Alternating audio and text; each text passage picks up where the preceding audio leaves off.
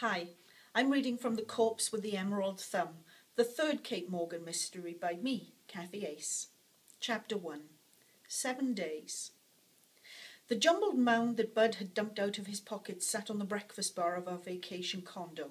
I said, lovingly of course, "You need a man bag." "I think the correct term is a merce," replied Bud, looking endearingly smug. "Fashion speak from a retired cop who owns just 3 jackets?" I gave him a friendly poke. He grinned. "Now all that dead weight's gone, I'm off to get supplies.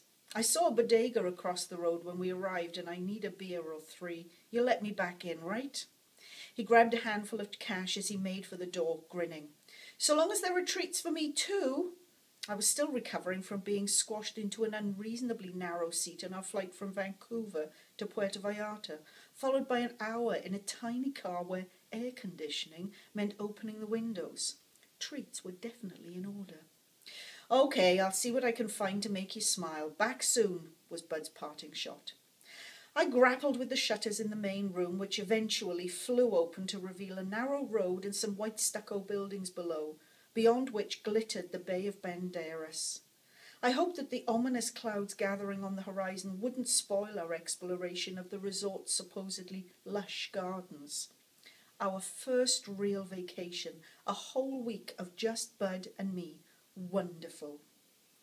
As I repeated the shutter wrestling process in the bedroom, I spotted Bud leaving the bodega holding a promisingly bulky carrier bag.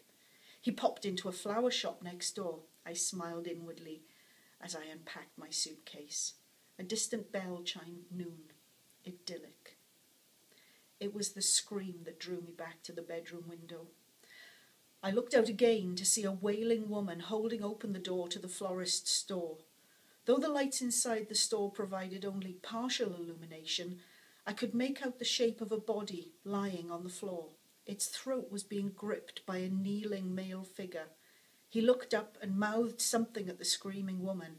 I couldn't hear what he said because just then a pickup truck roared by. But in that instant, I recognized the face of the figure who was throttling the person on the ground. It was Bud.